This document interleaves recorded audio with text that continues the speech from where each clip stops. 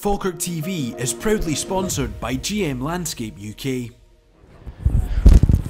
John, a really tough game out there today and a disappointing result, but I suppose it had to come eventually. Yeah, things didn't go for us today. Guys put loads into it. I think we put a lot into the game. A penalty decides the outcome of the game. We lose the ball deep in our own half. You know, we kind of like brought it on, unfortunately. It's a penalty. It's a little bit clumsy, and the guy sticks away, and there's nothing in the game. I think, you know, it's just difficult to break through them. There was an awful lot of opportunities, small moments in the game where if we had it done, you know, got a shot away a little bit earlier, might have made a difference. A couple of moments in the second half, like Don's got a header at the back post that if it goes in, you know, we're very much on top then, and potentially could have come away with all 3 points. And so very small margins in a game like that. Disappointed to lose our record. But fair play, a big compliment to everyone involved in that record that we've got. We're not going to let it derail us. It's going to come at some point in time. We're obviously wanting that to go on and on a little bit longer. 15 points from a possible 18. It's not a disaster by any stretch of imagination. We've been away from home 5 games in a row now. We're back home for 2 games back to back, Saturday and Tuesday. Yeah, we dust ourselves down and we get going again. I think we missed having big Ross McKeever up top today, but really good to see Aidan Nesbitt come in as well as a sub. Thought he did really well. Is there any news on when maybe we'll see Ross McKeever back again? Obviously, he has a loss. It's up to others to come in and play their part. You know, as I said on Friday, one door closes, another opens. So he was always going to be a loss, as I said to you, until something's not there, you don't realise how much you miss it. And he's been superb for us, absolutely superb.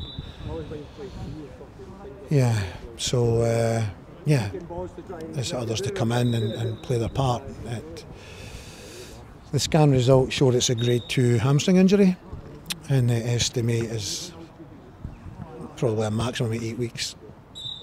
Well, I would like to think, I couldn't guarantee it because obviously everything comes down to the rehab, that you could probably get back in a little bit quicker than that. But it's not going to happen anytime soon, that's for sure. Aidan Nesbitt as well, really promising that he came on and didn't really look like he'd been out for a long period of time.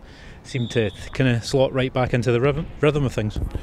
Yeah, Aidan's that type of character, you know, he's a buzz bomb type thing, so he's going to come on, he's going to get in around things, he's going to inject that, you know, enthusiasm and that energy into the team, which he does, and he did.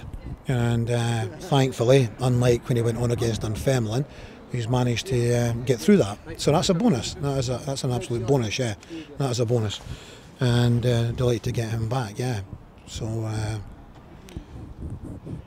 you know, you talk about missing Big Ross, but we miss Callum as well. You know, Callum's been the top goal scorer for the last 2 years, and so yeah, it would have been nice to have everyone available. But every team gets injuries, and we just have to